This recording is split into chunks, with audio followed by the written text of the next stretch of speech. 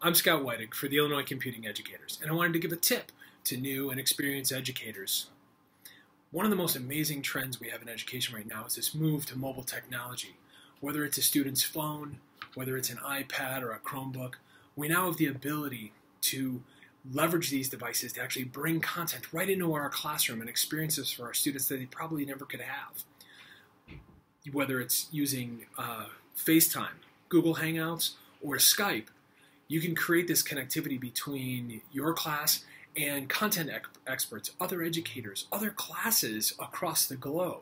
One of the most exciting things I've seen recently is a bosun at a museum who, using a phone, actually walks students on almost a virtual tour right through an exhibit, which is just amazing to think about today. So as you're moving forward and you're trying to bring new experiences to your students, considering leveraging these tools would be a great opportunity for them.